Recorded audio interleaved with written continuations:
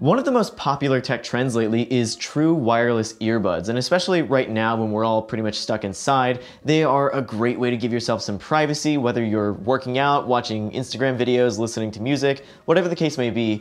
These are the two best true wireless earbuds, at least in my opinion, the Samsung Galaxy Buds Plus and the Jabra Elite 75Ts. Both are pretty similar in design and concept, but they each have their own ups and downs. I think for most people, the Elite 75Ts are going to be the better overall buy, but let's go into some of the differences, what makes these unique, and why you might pick one over the other.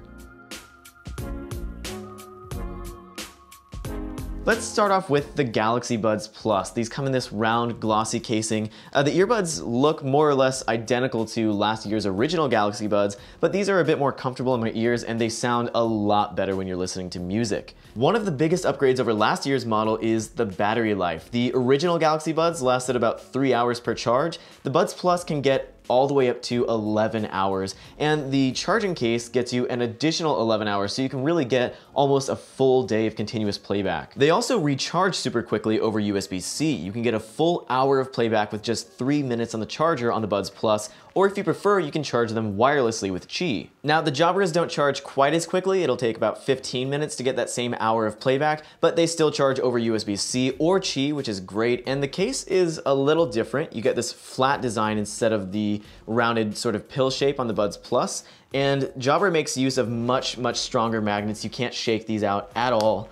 It's pretty great. The 75Ts don't last quite as long on their own as the Buds Plus, with about 7.5 hours of playback, but with the charging case, you can land all the way up to 28 hours of continuous playback, which is pretty remarkable. The biggest difference on the Elite 75Ts themselves is the way that you control them. See, the Galaxy Buds Plus have a touch-sensitive gesture pad on each earbud that lets you tap, double tap, swipe in any direction to control various parts like play, pause, skip, and so on. With the 75Ts, there's actually a physical button on each earbud that you press to do the same kind of controls. The upside is that you don't have any accidental touch input on the 75Ts, which is a pretty annoying issue for me on the Buds Plus, but the drawback is that when you press a button on an earbud that's physically seated in your ear, you can absolutely feel and hear that button movement. It's not my favorite thing in the world. I wouldn't call it a deal breaker by any means, but I definitely prefer the touch input on the Galaxy Buds Plus. As far as audio quality goes for each of these sets of earbuds,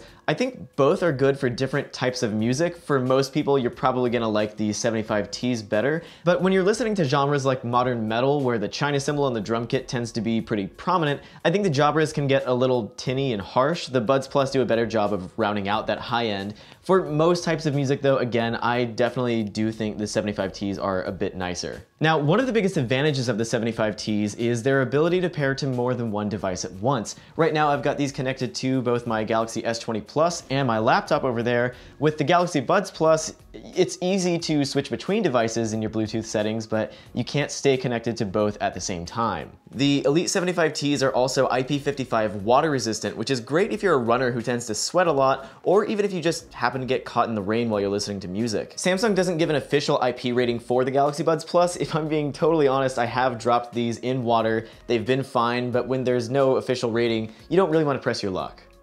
So let's talk about one more difference, and that's price. This is probably going to be your biggest differentiator. The Jabras, I do think, are a better product overall, but they're also more expensive. These are $180 retail. The Galaxy Buds Plus are only $150. That $30 may not be a huge deal to you if you like enough of the features of the Jabras better, but I've been perfectly happy with the Buds Plus, so it's really just going to come down to what you personally like better. It's hard to call one the objective winner here. But of course, if neither of these options appeal to you, there's plenty of other options from companies like Anker, Sony, Sennheiser, and yes, even Apple with the EarPods. The Elite 75Ts and Galaxy Buds Plus are the only earbuds that I have a lot of personal experience with, but we've reviewed plenty of other models over at Android Central. Some of the most popular earbuds we've covered are the WF-1000 XM3s from Sony, Sennheiser has a great new set of Momentum earbuds, and Jaybird, who's long been a staple for workout earbuds, has a new set of true wireless ones called the Vistas as well. I'll link down below to our full roundup of true wireless earbuds, but let me know what you like best between the Galaxy Buds Plus and the Elite 75Ts, or if there's a different set of earbuds that has your eyes and ears. You can also watch Mr. Mobile's video on true wireless earbuds for even more great choices. If you enjoyed this video, give it a like and subscribe to the channel, and until next time, thanks for watching. Stay safe.